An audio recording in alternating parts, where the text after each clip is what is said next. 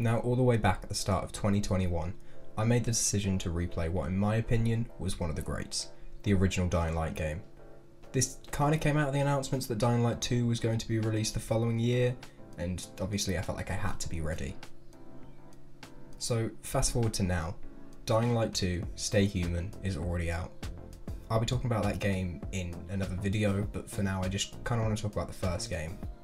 With Dying Light 2 having a massive price tag of $60, most people who have seen some of the action are going to want to just jump into the first game and try it, which is considerably cheaper, and I'm here to tell you how much of a good idea that is going to be.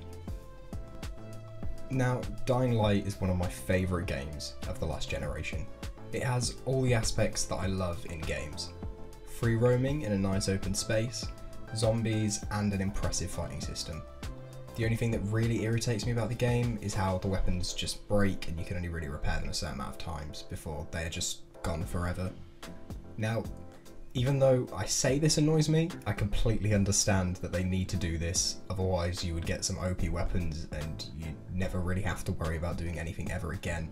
Whereas this adds to the fact that you need to keep exploring and you need to keep finding weapons and upgrades, otherwise the game will just get stale. I think one of the things that Techland did incredibly well with the first game was just constantly updating the game.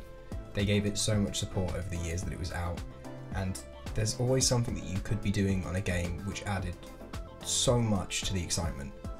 Even after the main game, there's so much DLC that they've released. There's a massive one called The Following, which is basically like an entirely new game within the world of Dying Light, which follows the same character, built on the same engine. It's just open space, and they've added so much in just on that DLC alone. Now, let's talk a little bit about the story. The story for the first game was good. It wasn't really the best thing going, but it was still good. There were a lot of twists and turns that gave it so much life, and a bit more to actually enjoy. A lot of the time the story was just kind of like fetch quests. You keep getting introduced to new people that you need the help of, or the assistance of, in order to just, help you gain their trust. You'd have to go and collect stuff for them. Even if the faction they're helping will inevitably stab you in the back, you still have to make sure they get that box of Twinkies that has been saved from the war. It's just, there was a lot of fetching, and it was a little bit irritating. But then some of the side quests are really fun and enjoyable, whereas others felt very void of life and were just kind of there to sort of drag the game out a little bit, give you a bit more content.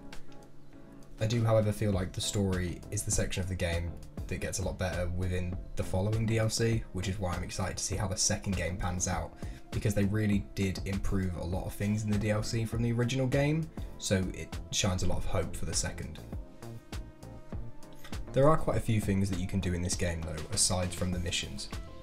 Be that just running around and exploring, or just wanting to go on like massive killing sprees, all of it is really possible. There's some extra bits that you can do, like replayable sections of the game. The main one that springs to mind for me are the quarantine zones. These are basically like small sandbox missions. You get given an area and you either have to go in and clear the zone, or you have to go and collect stuff from inside. All in all, they're quite fun to do, but they are repeatable. I wouldn't recommend it just for the fact that it can be kind of boring doing the same mission over and over unless you're trying to level up some of your skills. But if you get a couple of friends in to play it with you, they can be quite fun. The biggest thing about this game that really sets it apart from other zombie killing games for me is honestly just the way that the game works. Like, the gameplay mechanics alone are so fun. This game plays incredibly well. The best way to describe it is just try and think of a mixture between Mirror's Edge and Dead Rising, with the combination of melee weapons and ranged weapons. It makes for a fun time just running around and honestly just beating the living hell out of the zombies. There is, however, one thing about this game that really sets itself out from like the rest of the zombie-based game, and that's how the time works in-game. So during the day you have zombies just walking about, occasionally there's some runners, but for the most part it's just very tame. It's very easy to like navigate. You just always have to try and remember that the floor is always lava and don't touch the ground, and you will basically never run into a zombie. However, when it comes to night, it's a completely different ball game. The way the game looks, it makes it a lot harder for you to see in the dark, which obviously it's a given, but you're just given a torch to use. Obviously if you need to sneak, it's probably best to turn it off, but then you literally can't see. During the night, all of your experience points that you gain for parkour and combat are all doubled, which would make you think that it's probably the best time to try and level up. But even with how right that is, it does come with some ridiculous consequences. As it turns to nighttime, the game gets considerably harder. There's a much greater number of zombies and even different types of zombies. There's one called a volatile, and these guys take a beating and they give an even bigger one. Honestly, I would say that they're probably the hardest aspect of this game, aside from, accidentally falling off of buildings. There's a load of features that make the game better, like once you level up your parkour enough, you unlock a grappling hook to use for when you're running around the buildings, and it not only makes the game easier to traverse, but it's also a lot of fun. The leveling system is decent, but I feel like there's some stuff that you can unlock through the tree that doesn't really help all too much and can be a little bit lackluster.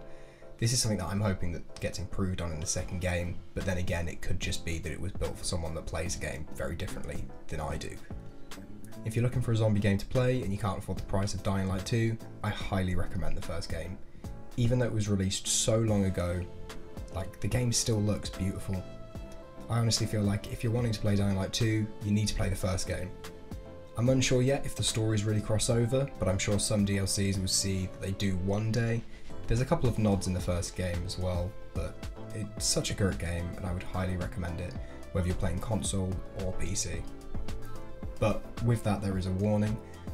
So far, since I've been replaying it since the second game came out, I have found there's a lot of people that are playing using mods on PC. Obviously, I feel like on console this will be very different, but it can somewhat ruin the sense of the game. So, take that warning. And I hope you guys are having a good day, and I'll catch you next time.